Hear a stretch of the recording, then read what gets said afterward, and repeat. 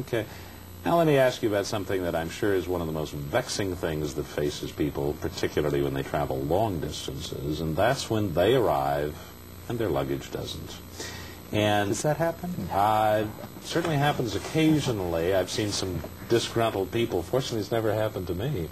But when you travel overseas, it seems to me there are so many rules, and there are things that sound positively frightening, like the Warsaw Convention, which sounds like something that somebody wrote to be performed by a symphony.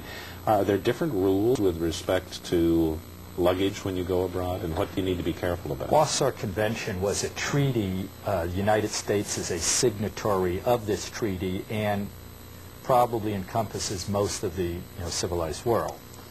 What it does, it places limitations on what you can collect. Example, they set 25 francs per kilo, which translated United States has said is $9.07 a pound, and unless you have otherwise written on it, they presume 70 pounds to be the maximum you bring.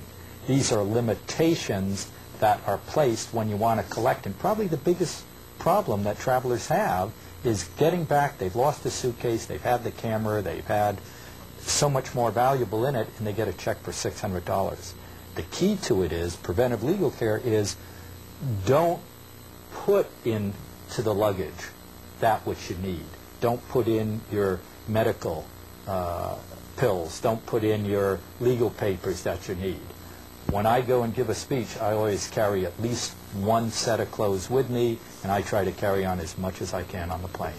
And the same would be true, I suspect, with anything like extremely valuable jewelry or whatever.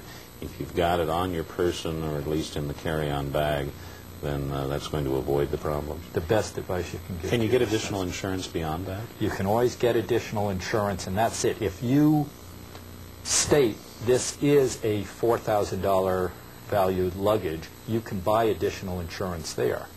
And that way it would cover you, or the trip insurance ahead of time that covers that luggage is probably the easiest way to do it.